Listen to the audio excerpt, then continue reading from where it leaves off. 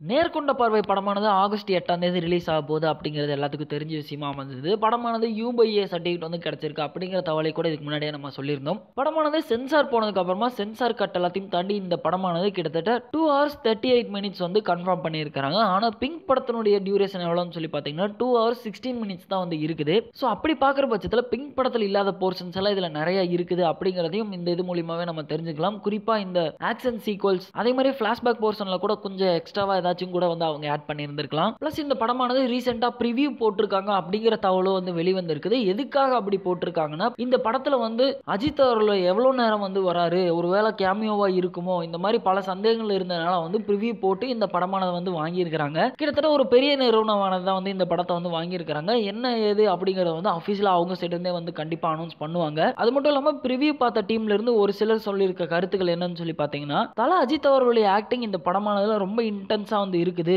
இவரோட கரியர்லயே one of the best பிலிமா இந்த படமானது வந்து இருக்கும். பல படங்கள் இருந்தாலுமே கூட எல்லா படத்திலையும் இந்த படமானது வந்து தனித்து நிற்கும் அப்படிங்கிற மாதிரி வந்து சொல்லியிருக்கிறாரு. அதெல்லாத்தையும் தாண்டி தல அஜித் அவர்களுக்கும் ரங்கராஜ் பாண்டே அவர்களுக்கும் இருக்கிற அந்த கோட் சீனானது ரொம்ப லென்த்தா தான் இருக்கும். ஒரு நல்ல ஆர்குமெண்ட் இருக்கும். ரொம்ப லென்த்தா இருந்தாலுமே கூட அந்த இது வந்து எல்லாத்துக்குமே ரொம்ப என்கேஜிங்கா தான் இருக்கிற மாதிரியான பிளாட் தான் வந்து அமைச்சிருக்காங்க. ரொம்ப சீரியஸா இருக்கிற மாதிரி கூட வந்து இந்த காட்சிகளானது அமைஞ்சிருக்குது. அது மட்டும் இல்லாம 3 பொண்ணுங்களுக்காக தான் வந்து அஜித் அவர்கள் வந்து வாதாடுறாரு. சோ அந்த இடத்துல வந்து சத்தா ஸ்ரீநாத் அண்ட் அபிராமி அவரோட பெர்ஃபார்மன்ஸ் வந்து தனித்து நிக்குது அப்படிங்கிற தகவலையும் வந்து வெளி சொல்லியிருக்காரு. இது எல்லாத்துக்கும் மேல யுவன் அவர்களுடைய பிஜிஎம் ஆனது வந்து இந்த படத்துல ஹார்ட் கோரா அமைஞ்சிருக்குது அப்படிங்கிறதையும் வந்து சொல்லியிருக்காரு.